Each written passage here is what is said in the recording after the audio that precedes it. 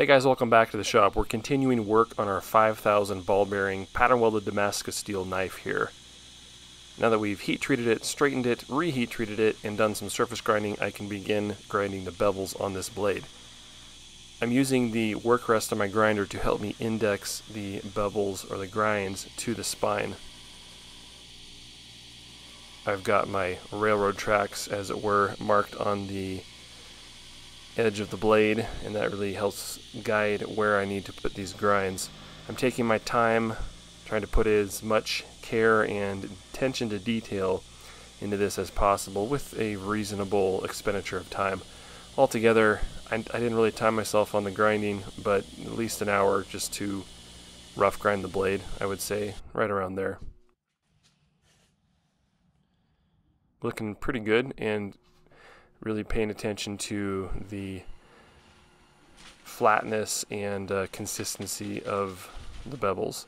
We had a little cold snap, as did everyone in the country, and my ammonia water froze up, and trying to thaw that out a little bit and stay warm as I begin the hand sanding process. I'm only going to go up to 220 grit, and we'll leave it there for a while as we continue on the other parts of this build.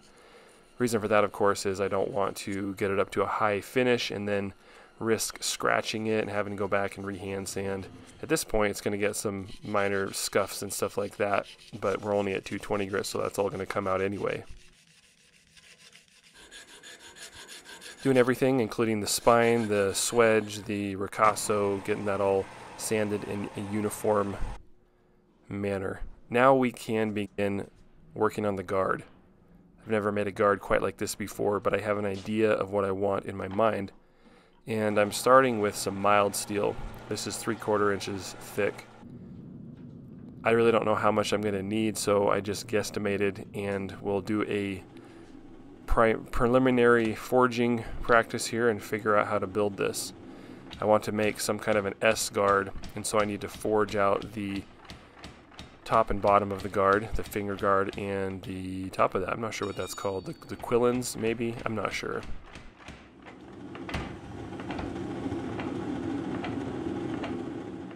Using that free die to step down the portions of the guard. And right about here is where I realized I didn't really have enough material.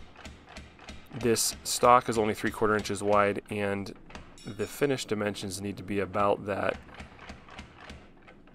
So it's a little bit too narrow. But I think the theory is sound, and so just making sure that we can follow through and build what I'm thinking of.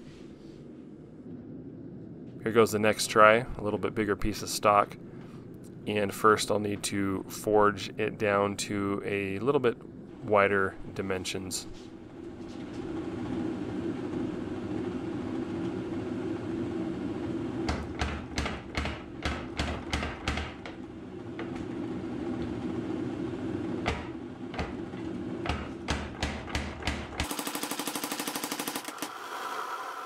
You can see it's going to be more of a square cross-section rather than a rectangular, and that seemed to be the ticket.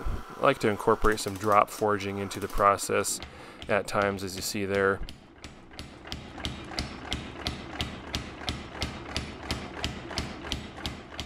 Taking it easy and forging those quillins down. If that's not the right word for it, go ahead and let me know in the comments. I'm sure somebody knows what to call those correctly. You'd rather have more stock than not enough, and that's what we have here. But it's not a big deal because you can forge it or cut it off or whatever, grind it away. You just need to make sure that you have enough material to build what it is you're trying to make. And of course within reason, but you can become obsessive about trying to get just the right amount of stock and then risk not having enough. That's worse than having a little extra waste stock. That's just kind of part of the game. Got it rough forged and grinding off some scale. I don't have a milling machine. If I did, all of this stuff that you see here would be a breeze. Instead, I'm utilizing my surface grinding attachment from Beaumont Metalworks because that's the next best thing that I have. And the magnetic chuck was sufficient to hold on to the guard and get all four surfaces squared up with each other, which is the thing that I'm most concerned with. Of course, you have to go in and take care of the radius or radii on the other side of the guard. But it worked pretty well overall, and that's what I'm concerned with, is a true square piece of material that we can begin to fit to the blade, or to the tang of the blade. I want to mark a center line on my guard blank here that we forged out, so we can begin drilling material out and slotting that guard.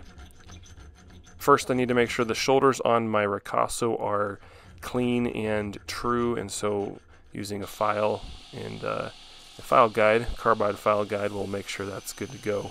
Prep the tang a little bit more before we proceed with fitting the guard.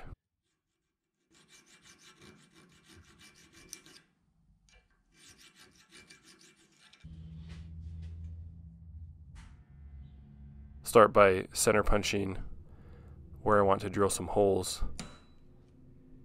This is pretty important, of course, particularly when you're hand drilling things. And I'm going to use my drill press vise, and hopefully that'll keep everything true and straight to the table and to the spindle of the drill press. You can see here that I should have this clamped down after I've indexed to the hole that I'm drilling, because it's not super stable here. Now I'm drilling 5/16 inch thick holes, there you go, in the back of the guard to relieve a lot of that material that we really don't need to file out and try to fit to the tang. And I'll leave, about a 3/16 of an inch to the front of the guard, and that remaining material will need to be carefully filed and fitted to the tang.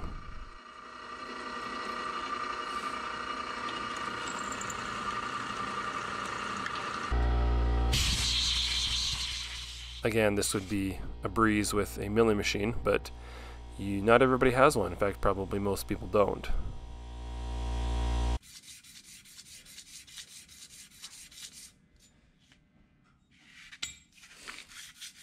Before I get to fitting things, I want to make sure we have a good surface on the front of that guard so I don't have to grind or sand a bunch of material away after fitting it.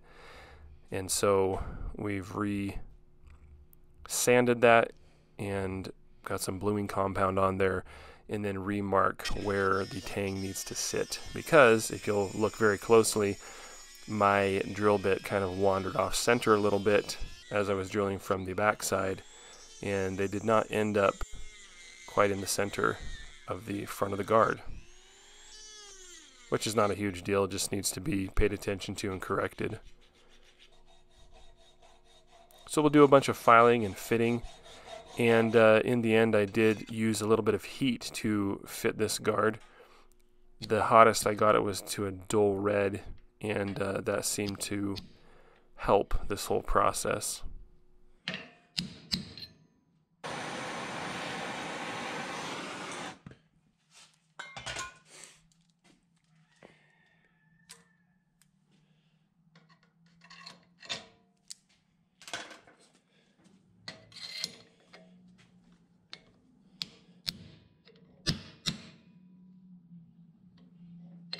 I want the shoulders of the ricasso to indent slightly into the face of the guard, which I was able to do with a little bit of heat. Now that we've got the preliminary fit on the guard, I can begin shaping and removing a whole bunch of material. Again, I'm sort of following a map in my head. I have an idea of what I want it to look like, and hopefully we can accomplish that. Here I'm bending the top quillin, or the top part of the S-guard, and this was not what I wanted to happen. It kind of kinked and bent rather than curving, and of course that's because the thinnest part of the material was in the center of that piece of steel. But using the horn on the anvil and a couple of tries, we were able to get it pretty close, and we still have quite a bit of material to take off, so truing everything up isn't a big deal. So there's our finished S-guard with the preliminary sanded finish on the guard, and it looks pretty good, I think. But then in a strange twist of fate, I decided to cut it off and make a rather different guard. What is that going to look like? Well, you're going to have to tune into part 3 as we finish up this project. So thank you for watching, and we will see you on the next video.